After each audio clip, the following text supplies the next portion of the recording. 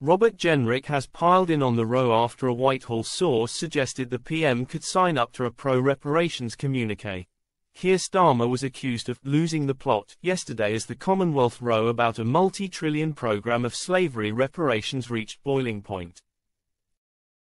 The Prime Minister's trip to the Commonwealth Heads of Government meeting, CHOGM, in Samoa has been engulfed in a row about Britain's obligation to hand over billions in cash to make up for the country's involvement in the slave trade.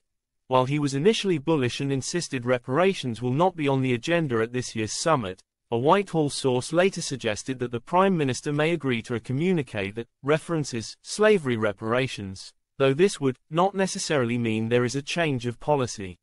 The news sparked Tory leadership contender Robert Jenrick to ask, has Keir Starmer lost the plot?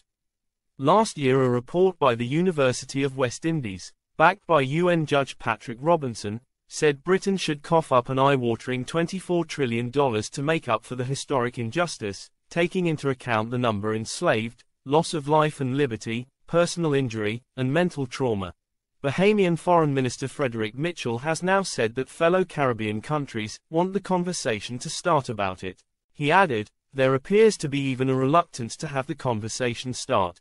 Many of the institutions in the UK have already conceded the point of apology. The British government isn't quite there. But at this time, the discussion needs to be had about the history of this and the ill effects of what happened after slavery was abolished, which continue to affect our societies today.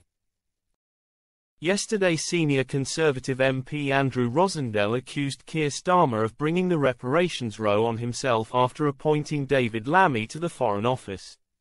In a furious verbal attack, Mr. Rosendale said that Mr. Lammy's previous championing of slavery reparations to former members of the Commonwealth has given the green light to foreign leaders wanting free cash from Britain.